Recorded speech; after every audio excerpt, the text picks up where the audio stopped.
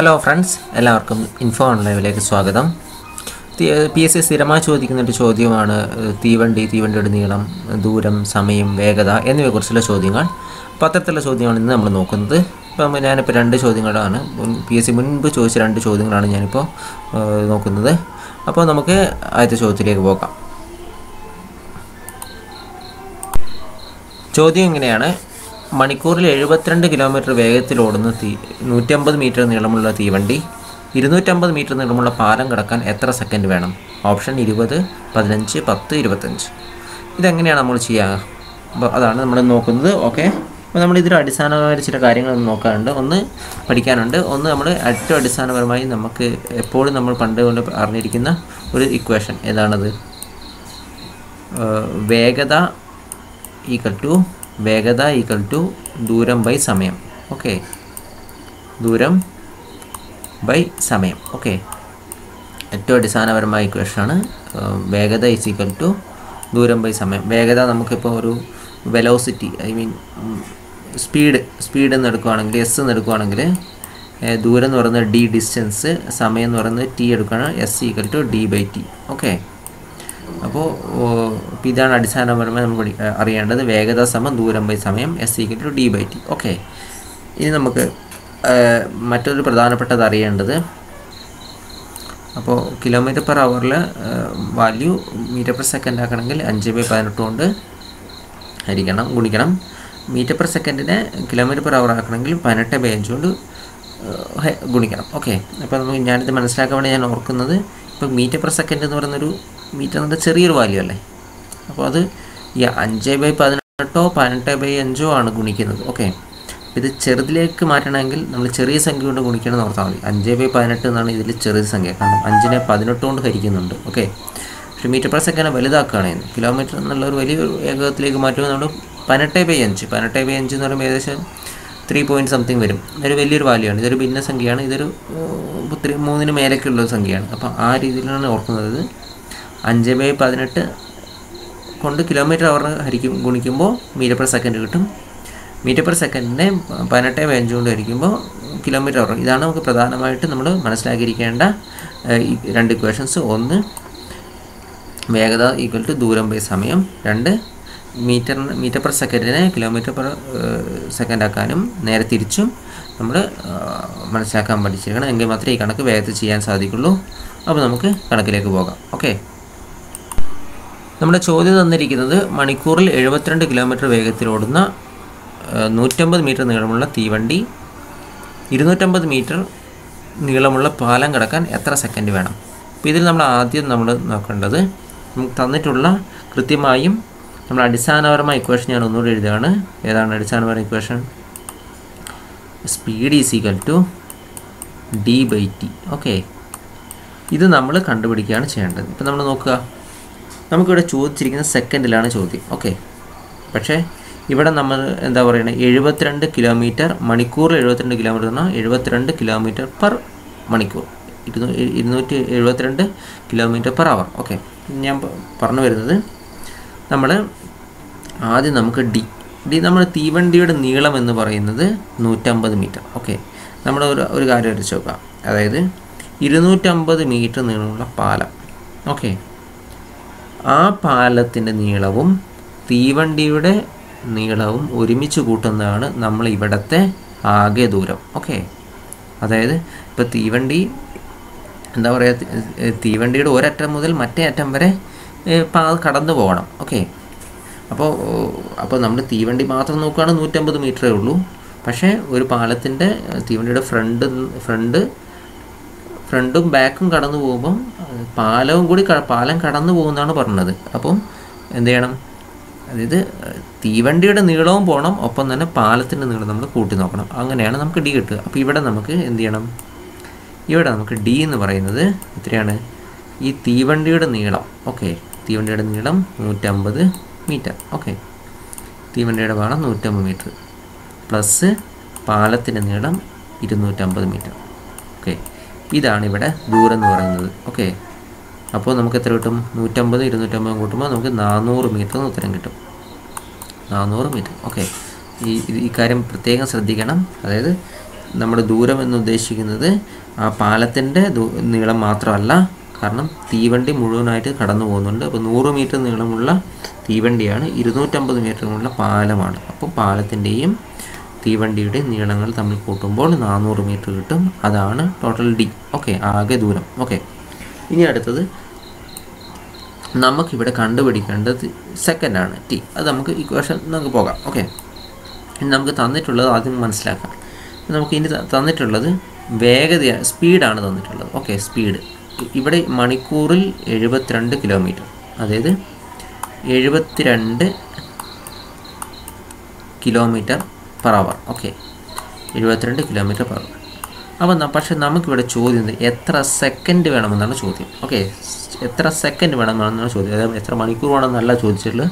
മണിക്കൂർ വേണമെന്നുണ്ടെങ്കിൽ നമുക്ക് ആ രീതി ചെയ്യാമായിരുന്നു. പക്ഷേ ഇപ്പോൾ ഇവിടെ എത്ര സെക്കൻഡാണ് നോക്കുന്നത്. അപ്പോൾ നമ്മൾ എന്ത് ചെയ്യണം, ഈ 72 കിലോമീറ്റർ പെർ അവർ എന്ന സ്പീഡിനെ നമ്മൾ മീറ്റർ പെർ സെക്കൻഡ് എന്ന ഏകകത്തിലേക്ക് മാറ്റണം. ഓക്കെ, മീറ്റർ പെർ സെക്കൻഡ് എന്ന ഏകകത്തിലേക്ക് മാറ്റണം. അപ്പോൾ നമ്മൾ എന്ത് ചെയ്യണം, ഞാൻ നേരത്തെ പറഞ്ഞു, kilometre per അവറിനെ metre per second ആക്കണമെങ്കിൽ നമ്മൾ എന്ത് ചെയ്യണം, 72 എന്നതിനെ 5/18 കൊണ്ട്, ഞാൻ പറഞ്ഞു 5/18 ചെറുതാണ്, 18/5 ചെറുതാണ് 5/18. അതുകൊണ്ട് 5/18 കൊണ്ട് ഗുണിച്ച് കഴിഞ്ഞാൽ നമുക്ക് എന്ത് കിട്ടും, സമം ഈ 18ഉം ഇത് ക്യാൻസൽ ആവും. ഇങ്ങനെയാണ് 72 18 × 4 18 36 36 72. അപ്പം 4 പ്രാവശ്യം പോകും. ഓക്കെ, 18ൻ്റെ 4 ഇരട്ടിയാണ് 72. ഓക്കെ, അപ്പം 4 × 5 20 മീറ്റർ പെർ സെക്കൻഡ്.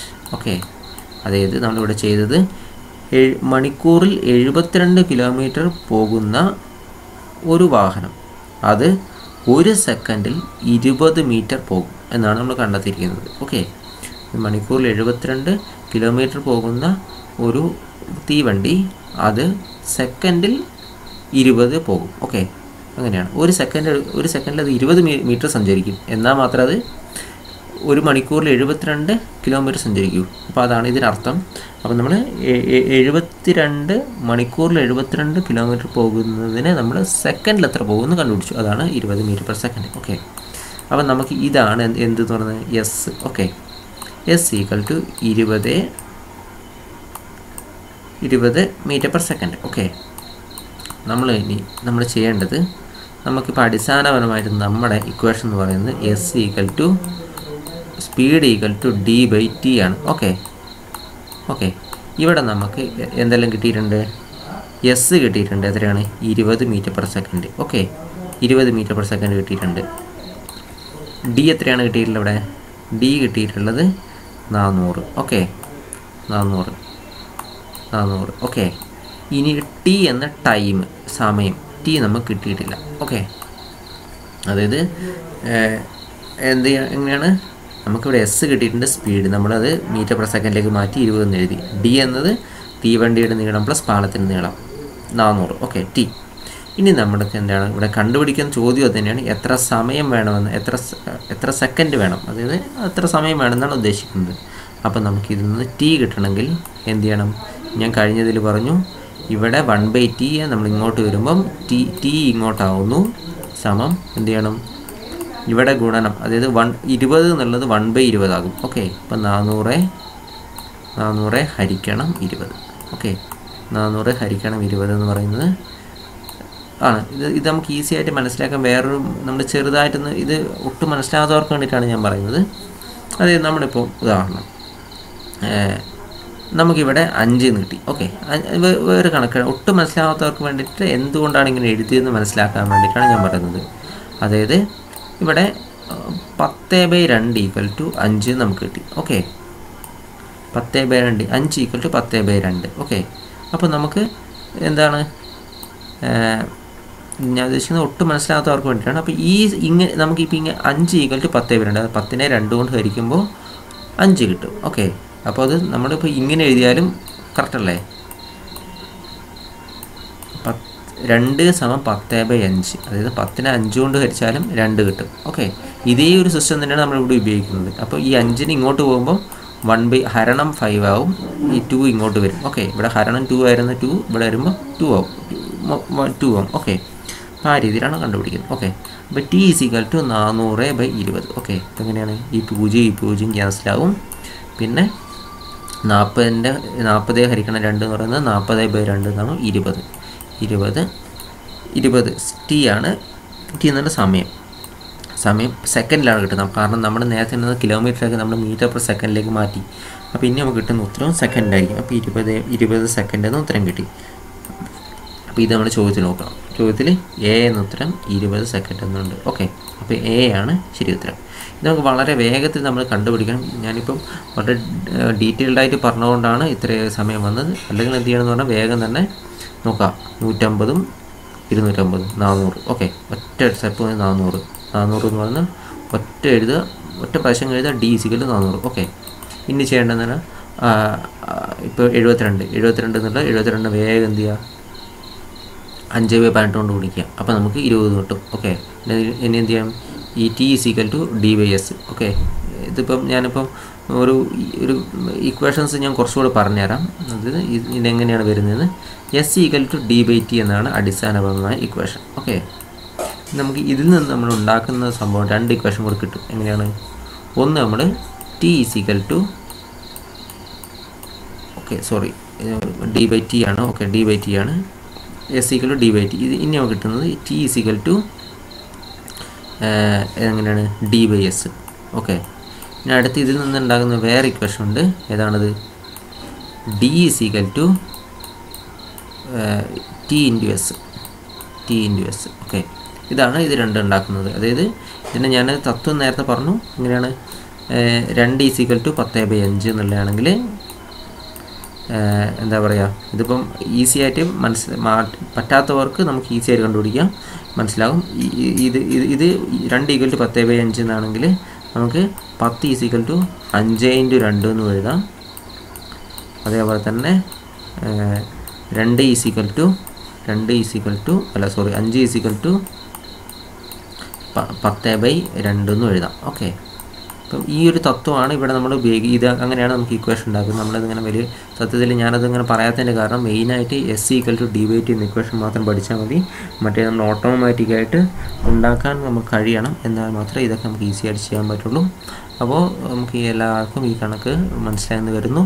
ഇനി നമുക്ക് അടുത്ത കണക്ക് നോക്കാം. അങ്ങനെ നമുക്ക് കുറച്ചുകൂടി കൂടുതൽ വ്യക്തമാകും. ഓക്കെ, അപ്പോൾ നമുക്ക് അടുത്ത കണക്കിലേക്ക് പോകാം.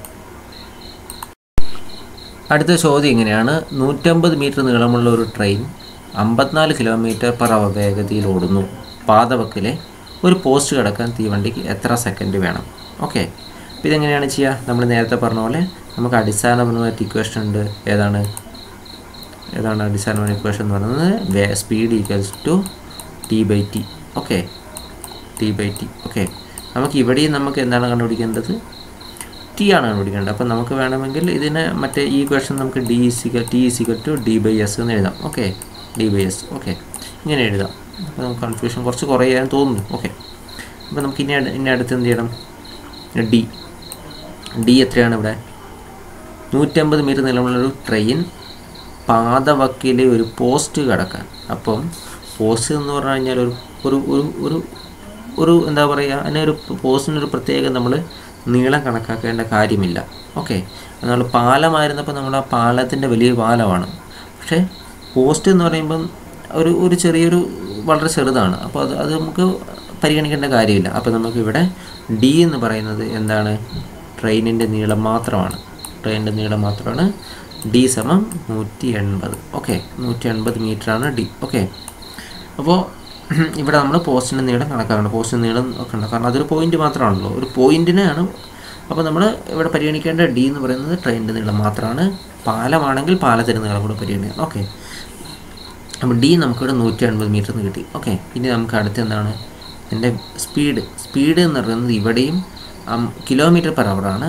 അപ്പോൾ സ്പീഡ് എന്ന് പറയുന്നത് ഇവിടെ 54 km/h എന്നാണുള്ളത്. ഓക്കെ, അതിന് നമുക്കിവിടെ മീറ്ററും സെക്കൻഡിലൊക്കെയാണ് ക്വസ്റ്റ്യൻ ഉള്ളത്. അപ്പോൾ നമ്മൾ km/h വെച്ച് ഇതിൻ്റെ ഒരു കാര്യമില്ല. അപ്പോൾ അതുകൊണ്ട് വീണ്ടും 54 5/18 കൊണ്ട് ഗുണിക്കണം. ഇപ്പം ഞാൻ പറഞ്ഞു മീറ്റർ പെർ സെക്കൻഡ് എന്ന് പറഞ്ഞൊരു ചെറുതാണ്. മീറ്റർ എന്ന് പറഞ്ഞാൽ ചെറുതല്ലേ, അപ്പോൾ നമ്മൾ ചെറിയ സംഖ്യ കൊണ്ട് ഗുണിക്കാൻ ഉദ്ദേശിക്കുന്നത്. അപ്പോൾ 5/18 18/5 ഇത് മീറ്റർ പെർ സെക്കൻഡ് km/h ആക്കാൻ 18/5 വലിയ 18/5 കൊണ്ട് ഗുണിക്കുമ്പോൾ km/h മീറ്റർ പെർ സെക്കൻഡ് ആക്കാൻ വേണ്ടിയിട്ട് 5/18 ചെറിയ സംഖ്യ കൊണ്ട് ഗുണിക്കുന്നു. ഓക്കെ, അപ്പം 5/18 എന്ന് പറയുമ്പോൾ നമുക്ക് ഇവിടെ തട്ടി ഈ 18ഉം 54 ക്യാൻസൽ ചെയ്യും. കാരണം 18 × 3 54. ഓക്കെ, അതായത് 54 ഹരിക്കണം 18 എന്ന് പറയുന്നത് 18 - 36 36 - 54. അങ്ങനെ 18 1 കിട്ടും. ഓക്കെ, ഇവിടെ 3 കിട്ടി. 3 × 5 15 എന്ന ആൻസർ കിട്ടി. 15 എന്ത് മീറ്റർ പെർ സെക്കൻഡ്. ഓക്കെ, ഇനി നമ്മൾ എന്ത് ചെയ്യണം? ഈ ഇക്വേഷനിൽ കൊടുക്കണം. ഓക്കെ, ഈ ഇക്വേഷൻ കൊടുക്കുമ്പോൾ എങ്ങനെ കിട്ടുക? ഇവിടെ ഞാൻ ഇത് ഈ S=d/t എന്ന ഇക്വേഷനിൽ നമ്മൾ T=d/s എന്ന് എഴുതിയിട്ടുണ്ട്. ഓക്കെ, ഞാൻ കഴിഞ്ഞ കണക്കിൽ ഞാൻ പറഞ്ഞിരുന്നു അതെങ്ങനെയാണ് വരുന്നതെന്ന്. അപ്പോൾ നമുക്കിത് 10ൻ്റെ 5ൻ്റെ കണക്കെടുത്ത് ഞാൻ പറഞ്ഞു തന്നിരുന്നു. അത് വീണ്ടും ആവർത്തിക്കുന്നില്ല. അത് അത്യാവശ്യം അറിയുന്നവർക്ക് അതൊരു രസം കൊല്ലിയാവും. അതുകൊണ്ട് നമുക്ക് എന്താ പറയുക, അടുത്തത് എന്ത് ചെയ്യണം? ഇനി T കണ്ടുപിടിക്കണം. T എന്ന് പറയുന്നത് T= എത്രയാണ്? d/s ആണ്. ഓക്കെ, D എന്ന് പറയുന്നത് ഇവിടെ എത്രയാണ്? 180. 180 180. ഓക്കെ, 180. ഇനി പിന്നെ S എത്രയാണ് ഇവിടെ? d/s എന്നുള്ള S എന്ന് പറഞ്ഞാൽ 15 ആണ്. ഓക്കെ, അപ്പം പിന്നെ നമുക്ക് ഇവിടെ ഉത്തരത്തിൽ കിട്ടുക നോക്കുക. 15 180 കൊണ്ട് ഹരിക്കുകയാണ്. 15 ഒരു പ്രാവശ്യം, ബാക്കി ശേഷം 3 2. ഓക്കെ, = 12 എന്ന് കിട്ടും. അപ്പോൾ T എന്ന് പറയുന്നത് ടൈമാണ്. അപ്പോൾ അത് ഇവിടെ നമ്മൾ സെക്കൻഡിലാണ് കണ്ടുപിടിച്ചത്, അതുകൊണ്ട് സെക്കൻഡ്. ഓക്കെ, 12 സെക്കൻഡ് എന്ന് ഉത്തരം കിട്ടും. അപ്പം ഇത് ഉണ്ടാവും. ഇവിടെ C എന്ന 12 സെക്കൻഡാണ് ഉത്തരം കിട്ടുക. ഓക്കെ, അപ്പോൾ ഇത് നമ്മൾ പ്രധാനമായിട്ട് നമ്മൾ മനസ്സിലാക്കേണ്ട കാര്യം അടിസ്ഥാനമായി നമ്മൾ ഇക്വേഷനാണ് S=d/t എന്ന അടിസ്ഥാന ഇക്വേഷൻ. അതിൽ നിന്ന് നമ്മൾ T കണ്ടുപിടിക്കാനും T=d/s എന്നും D=t/s എന്ന ഇക്വേഷൻസ് നമ്മൾ മനസ്സിലാക്കണം. പിന്നെ നമുക്ക് മനസ്സിലാക്കേണ്ടത് km/s മീറ്റർ പെർ സെക്കൻഡ് ആക്കാൻ വേണ്ടിയിട്ടും മീറ്റർ പെർ സെക്കൻഡിനെ km/s ആക്കാൻ വേണ്ടിയിട്ടുള്ള ഇതാണ്. അപ്പോൾ എന്ത് ചെയ്യുക? അതായത് km/h മീറ്റർ പെർ സെക്കൻഡ് ആക്കണമെങ്കിൽ 5/18 കൊണ്ട് ഗുണിക്കണം. മീറ്റർ പെർ സെക്കൻഡിന് km/h ആക്കണമെങ്കിൽ 18/5 കൊണ്ട് ഗുണിക്കണം. ഇനി 18ഉം 5ഉം ഒക്കെ എങ്ങനെയാണ് വരുന്നതെന്ന് ഓക്കെ അതൊന്നും പറയുന്നില്ല, അതൊന്നും പറയേണ്ട ആവശ്യമില്ല. ഈ രീതി തന്നെ മനസ്സിലാക്കിയാൽ മതി. ഈസി ആയിട്ട് നമുക്ക് ചെയ്യാവുന്നുള്ളൂ. വളരെ വേഗം തന്നെ ഉത്തരം കണ്ടെത്താം. കൃത്യമായിട്ട് മറ്റ് പ്രോബ്ലംസ് ഞാൻ ഏതായാലും ഇതുമായി ബന്ധപ്പെട്ട് ചെറിയ ഡിഫറൻസ് ഉള്ള പ്രോബ്ലംസ് ഒക്കെ ഉണ്ട്. അതൊക്കെ ഞാൻ അടുത്ത ക്ലാസ്സിൽ പറയാം. ഓക്കെ, അപ്പോൾ നമുക്ക് ഈ ക്ലാസ് ഇവിടെ നിർത്താം. അപ്പം ഇത്തരം 2-3 കണക്കുകളൊക്കെ നോക്കി പഠിക്കുക, സ്വന്തം ചെയ്ത് പഠിക്കുക. അങ്ങനെയാണ് ഈസി ആയിട്ട് നമുക്ക് മാർക്ക് സ്കോർ ചെയ്യാൻ സാധിക്കും. വളരെ പെട്ടെന്ന് തന്നെ സ്കോർ ചെയ്യാൻ പറ്റും. അപ്പോൾ എല്ലാവർക്കും വീഡിയോ കണ്ടതിന് നന്ദി. Thank you.